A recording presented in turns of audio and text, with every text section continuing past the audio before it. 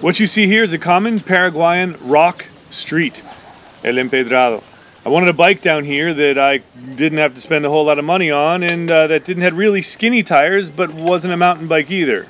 So I had to bring it down from the United States, and so I decided to make a, well, not a foldable bike, but a suitcase bike. I started with an Austro-Daimler frame that I had found in a dumpster years before, part of my collection in the basement. Added a Schwinn seat from Walmart, an upside-down bullhorn bar, little mirror, it's in a really bad position. It has my favorite ever seat post quick release on it. There's a view of the fitting real quick, another view of the lower fitting. It came down here as a fixed gear. I've recently converted it to a single speed. It's my last video, but that's the basic bicycle. Fixed gear, one front brake, no rear brake, with a flip-flop rear hub, 36 spoke wheels, and some Mavic rims.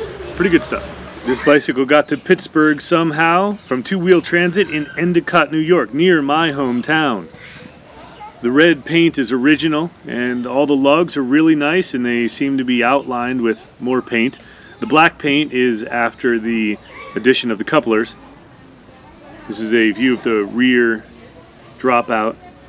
The bike isn't that tall for me, because I'm 6'5", but it does have a 61 centimeter top tube, which is really what I look for in a bicycle. The fork is pretty cool. Seems to have been all chromed and then painted over, and you can see the paint chipping off and the chrome showing up underneath, but the details on that thing are pretty nice. It's pretty narrow, doesn't fit more than a 700 by 42, but I like it. So a few years ago, Eastwood offered some roll cage couplers that were really small diameter. I think these are 1 inch. So when they realized that they weren't selling, because nobody sells them, they sold them to me for a pretty reduced price. Down tube is 1 1/8, so it's a little bit smaller, but they're really nice couplers. They are, of course, English heads and English threads, so I had to bring down my own tools. Availability and quality of tools isn't so good, so this is the set I brought down. One of them is specifically for the couplers, and the other just generally for the bicycle. It's a pretty simple process to take the whole thing apart. Just unscrew those 2 screws on each of the couplers, and the whole thing falls apart, and it's so big that it's difficult to manage, but it's not too bad. These are not the original screws. I replaced them during the brazing, or after the brazing process, and put lock washers on them. This is after disassembly. This is how they lock together. It's the top joint.